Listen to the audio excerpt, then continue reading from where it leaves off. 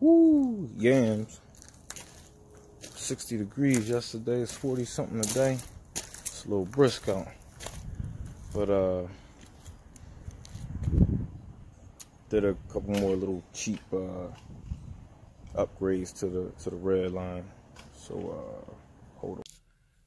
All right, already let me see something. Yeah.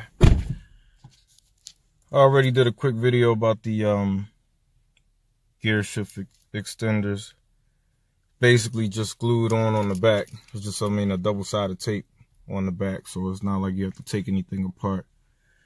Also, you know, being it is a 17 SS red line, I try to throw a little bit more red in there because there's really none in the interior except for Spider-Man sitting back there chilling. But I also just put this gear shift, it's from ABS, gear shift panel, red decor, I guess you call it, off of eBay. It was like $40. You can get them for the top of the shift knob here, also for the charges, like a little small one that goes in there that's red. And I didn't order those, but also got them for the window buttons slash mirrors or whatever. You know what I'm talking about.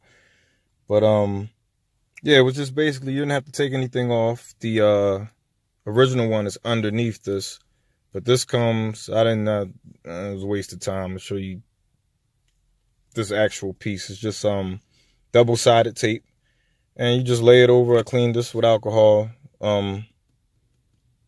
The original cover that's on it, I just cleaned it with alcohol, you know, the usual. And then this had double-sided tape on the inside.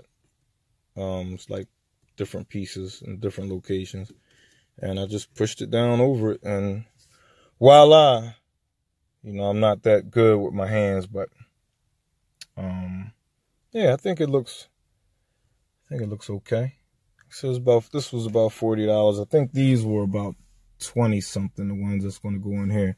I think it's a little expensive, but it is what it is. And I may get one more for here, and that's it. But other than that, that's all, folks.